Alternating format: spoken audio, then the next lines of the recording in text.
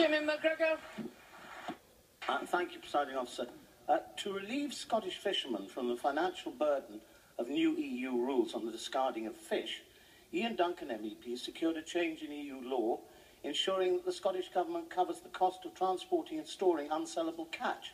However, it's emerged from correspondence with the Shetland Fishermen's Association that Marine Scotland is refusing to foot the bill despite its new obligation under EU law. Can the First Minister explain why the Scottish Government will not support Scottish fishermen?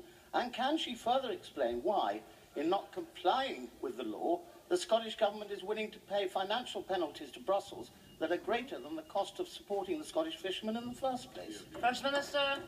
Okay, Jimmy McGregor raises what certainly sounds like an important and serious issue. I will undertake to him today to look into this issue, to discuss it with the Fishing Secretary, who's sitting a couple of rows behind me in the chamber right now, and we will write to the member with a detailed answer to the question. And if the member, when he receives that detailed explanation, wants to meet with Richard Lochhead will be very happy to meet with him. Nigel